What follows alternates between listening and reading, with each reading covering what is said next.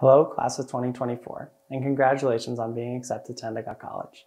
My name is Nick Grace, and I'm a senior marketing major with a minor in photography from Stoneham, Massachusetts. I'm so excited to welcome you all to the Endicott family. This is truly the start of your Endicott experience. While I would have loved to welcome you all in person at our traditional Accepted Students Day, due to the circumstances in today's world, I'll be sharing my story, insights, and give some advice to you all in this fashion. 4 years ago, I attended my own Accepted Students Day. Now, in just a few short months, I will be walking across the stage at commencement, and my time as an Endicott student will be complete. When people say these 4 years fly by, what they don't tell you is that they actually will, and it's not just a saying. Before you know it, you will be in your final months of college, wondering where the time went. As a photography student, I am taught to capture the moments that make a story. Likewise, your college experience is a collection of moments that make up your unique college story. This is a story that will have its ups and downs, but it will change who you are and put you onto the path to who you will become. You won't remember every single moment of your college days, but the ones you do will be the moments that stick with you for the rest of your life. To start, I vividly recall moving in freshman year and introducing myself to the people in my res hall. Nervous, of course, but so is every incoming student. I remember having to push myself out of my comfort zone a bit because at the time I was not nearly as outgoing as I am now. This decision pushed me to walk into a kid's room when I saw he also had a camera. Little did I know that pushing myself at that moment would lead me to a friendship, a roommate for the next 3 years, and someone who I consider to be a brother. During college, you have times where you need to push yourself out of your comfort zone, but don't be afraid. On the other side is something amazing, and you won't know unless you try. Later that year, I would go on to be hired to become an orientation leader. Believe it or not, I still have that email that was sent to me the day I was hired. This is a moment that not only changed who I am, but allowed me to make an impact at a place that I love so much. Over the last 3 years, the orientation team has become my family. This family consisted of 100+ people from all different backgrounds and majors. In addition to becoming an orientation leader, it introduced me to the incredible student affairs staff. One member of the staff, Brianne McGann, would not only become a mentor to me, but would be there for me in my toughest times and honestly change my life for the better. I would then go on to being hired by Brianne to become one of the first student leaders to lead our first ever onboard program.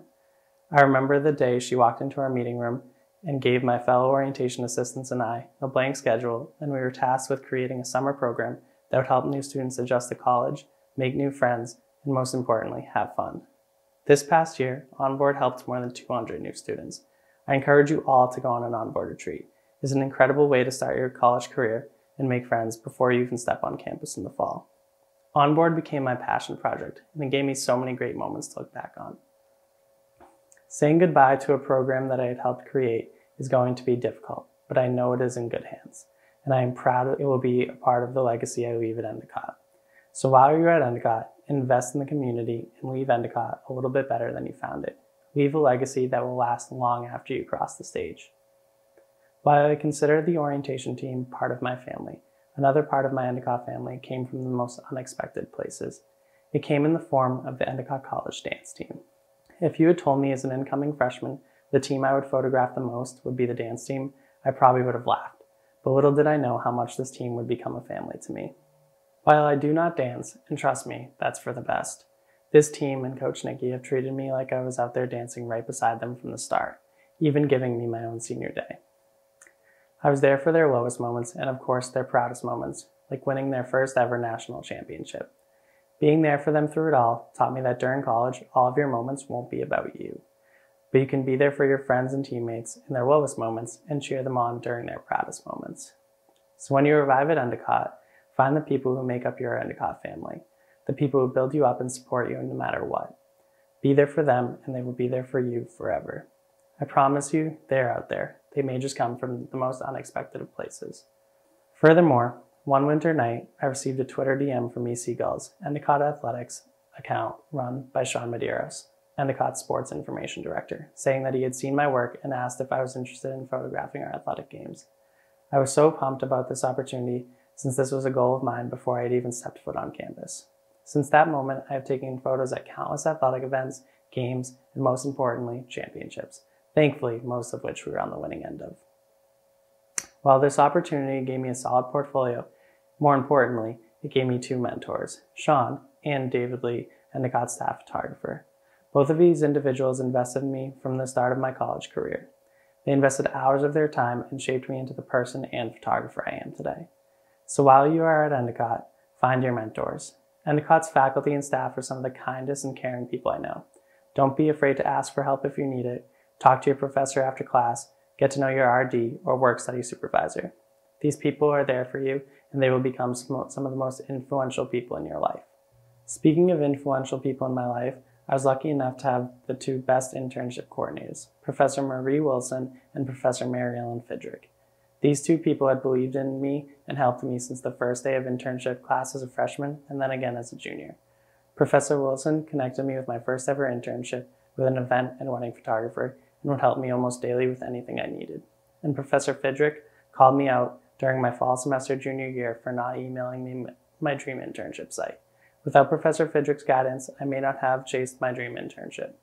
For me, my dream internship was at Duke University Athletics, photographing their men's basketball team, working for an idol of mine in the sports photography world. Well, apparently being called out and held accountable was exactly what I needed.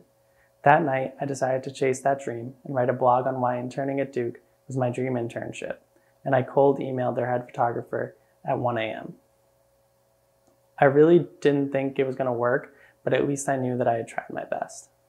After not hearing back for a while, I almost gave up, until one day I got a call from a Texas phone number. To be honest, I thought it was a spam call, but I answered it anyway, and boy, I'm glad I did, because it was a call from Duke's head photographer, Reagan Lunn. After some persistence and emailing back and forth, I was offered an internship at Duke Athletics. A few months later, I was heading down to North Carolina, and I got to live out a dream that I had had since I was a child, and something that I worked really hard for. What you don't see, however, are the countless times I would skip hanging out with my friends to photograph a game, or the hours I would spend with David, Sean, and Professor Wilson perfecting my portfolio and my resume.